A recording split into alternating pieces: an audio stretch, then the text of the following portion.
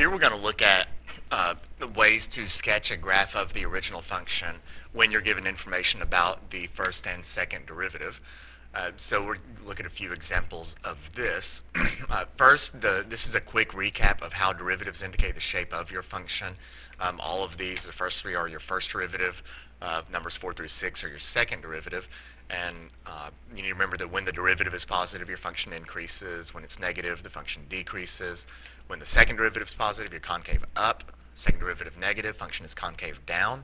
And then when they are zero, the derivative is zero, could be a max or a min. We don't know. We have to figure it out.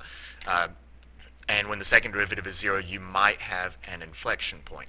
So those are the key things about your first and second derivatives that you need to know in order to do this. So let's look at an example here. All right, let's see. We have this information, and as I look at this, I'm going to draw. Let's see, is all that grouped together? Yeah, it is. Okay. This first piece, it says the derivative is positive. If the derivative is positive, that means your function is increasing. The derivative is negative, means your function is decreasing. Second derivative positive means f is concave up. Second derivative negative means f is concave down. And then I give you some ordered pairs. This is simply f of negative 2 is 3, which means we are at the point negative 2, 3. F of 2 is negative 2, so we're at the point 2, negative 2. And that's actually the easiest place to start. If you're ever given ordered pairs, those are pretty easy to graph. So I'm going to go ahead and graph negative 2, 1, 2, 3, and I'll plot a point there. And f of positive 2 is negative 2. And so I'll plot a point there. I know I need to hit those 2 points. And then I'm going to make sure I hit the intervals of increase and concavity and decrease and all that mess. Let's see. I know my function will increase. My function increases to the left of negative 2. So here's negative 2. Everywhere to the left of that, my function will be increasing. And then also when x is greater than positive 2. So that's negative 2 at positive 2 and onward. My function is also increasing there. My function decreases between negative 2 and 2. So between these two, my function will be going down. So right now my general shape is up, then down, then up. And I know I need to hit those 2 points. And then the concavity, f double prime is positive when x is greater than 0. So when x is greater than 0, my function is concave up, which is that shape. And then f double prime is less than 0 when x is less than 0. So to the left of the y-axis, my function will be concave down, meaning we're bending down. And that's all of the information I have, and then we'll use that to sketch the graph. And see, I know my function starts by increasing, then decreasing, then increasing. And what I will usually do is I'm going to kind of put the concavity on hold for just a minute, and I'm going to take care of the increase and decrease part. So I will increase, then I need to decrease to this point, decrease to this point, and then we need to go back to increasing. And so that's what I have right now. So I take care of the intervals of increase and decrease.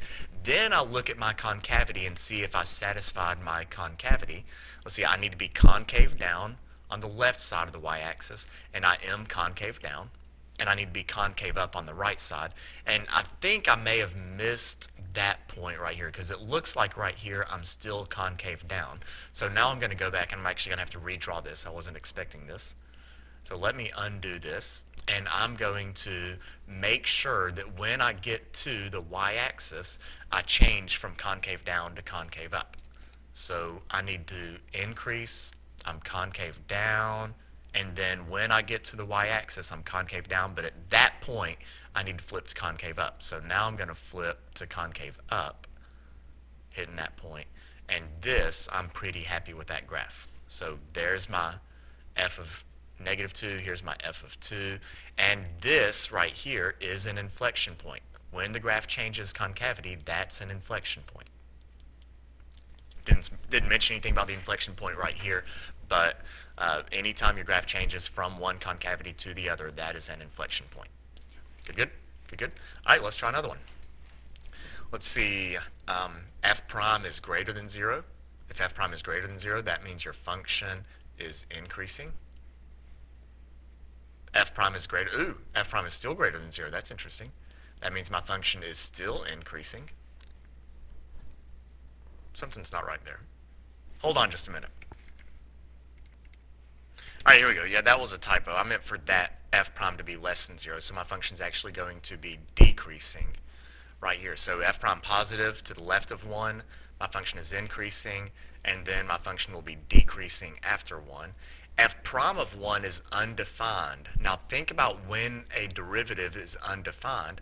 That means we are looking either at a cusp, a discontinuity. Those are the two most likely scenarios. Boy, that's a big word. Did I spell that right? Discontinuity. Or it could be a vertical tangent. That's rare, but it could be a vertical tangent. All right, f double prime is greater than 0, which means my function is concave up everywhere except at 1, and then I gave you an ordered pair. F of 1 is 4. So I'm going to go ahead and plot the point 1, 4. Okay, so f of 1 is 4. My function needs to increase to the left of 1 and decrease after 1. So I'm going to make a little note. To the left of 1, my function needs to be increasing because the derivative was positive. When x is bigger than 1, my derivative is negative, which means my function is going to decrease. So I'm going up, and then I'm going down. Up, then I'm going down. Then my concavity, my function is concave up everywhere except, so I'm concave up. I'm concave up everywhere except at this point right here, because that is your cusp, more than likely. So I need to increase, then decrease. So I need to go up, then down, while being concave up on both sides. The way we're going to accomplish that is we're going to increase, concave up, and then we're going to decrease while being concave up. And that satisfies the graph. Now what you don't want to do is make it like a W. You don't want to be concave up like this, because we've said that my function needs to be increasing all of this space left of -1. So we don't need any decreasing spots. So this graph is going to look like this. Are we good? Are we good? Are we good? All right. One more. Okay, let's see. F prime is equal to 0. Okay, f prime equal, whoa, what's going on there? Let's see, oh yeah, I remember this now. Let's move that over. All right, okay, if f prime equals 0, that means the slope of f is 0. Means you're looking at a horizontal segment, everywhere left of -1. F prime is positive, that means my function increases. My function is increasing. F prime is negative, less than 0. That means my function is decreasing. F double prime is negative for all x is greater than 1. If f double prime is negative, that means my function is concave down. And then I gave you two ordered pairs to hit. So f of -1 is 1. So -1, 1. I'll hit that point. F of 2 is 3. So let's go over 1, 2, up, 2, 3. So I need to hit those 2 points, and I need to satisfy all of this. The easiest part is going to be this first piece. My slope is 0 everywhere to the left of -1. So when I'm graphing this, my slope is 0 everywhere to the left of -1. We have a horizontal segment to the left of -1. Right? And then I hit that point. Good, good, good, good, good, good. And then I need to look and see my function will increase. The slopes are positive between -1 and 2, so my function will go up between -1 and 2. Then my function will go down after 2. My function goes up, then it goes down. And my function is concave down everywhere after -1. So from -1 on to infinity, my function needs to be concave down, or look like a frowny face. So we need to increase to that point, decrease afterwards while being concave down. That's not going to be too difficult, I don't think. Let me erase that thinking right there. I need to increase and decrease. Good? Good, good, good. And we actually have another point where the derivative fails to exist. We have a non-differentiable point right there, and I didn't mention that in here, but that does end up being true. So are we good there? Are we good there? Any questions?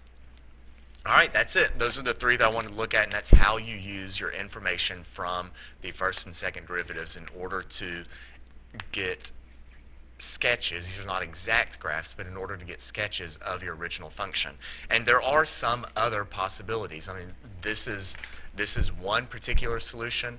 You could have a discontinuity at x equals 1 here. There's a lot of options that you could satisfy these conditions, and yet our graphs could look different. So we'll talk about that in more detail later. And hopefully this helps you understand how the first and second derivatives affect the shapes of your functions.